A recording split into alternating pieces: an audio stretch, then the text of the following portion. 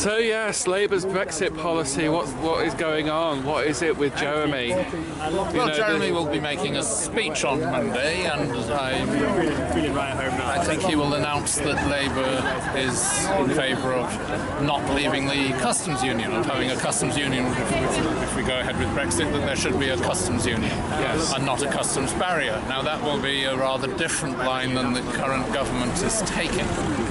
Right, except that the current government has agreed that we will be in full regulatory alignment with the customs union and the single market, neither of which are on the ballot paper.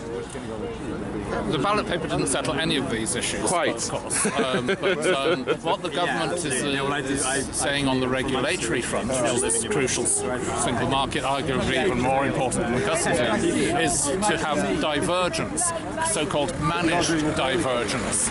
Now, if you diverge, you start having barriers. The British products are no longer going to be in conformity with our main export market. Will have to be checked at the border or have red tape and bureaucracy ahead of being transported to verify that they are in conformity. That is a barrier that is damaging to our economy and damaging to jobs. I understand you chaired the very short session at the Labour's National Policy Forum on Sunday. Yes. How did it go?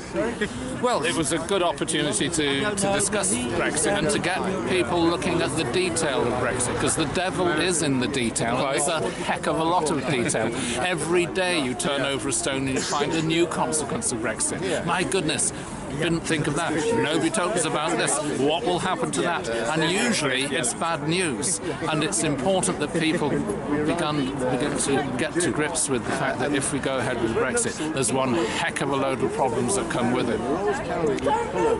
Okay. Has Jeremy really sussed that really, you can't really have a jobs first Brexit? At the end of the day, the damage to jobs is a matter of the, how klutzy we are. Position of the Labour Party saying jobs come first.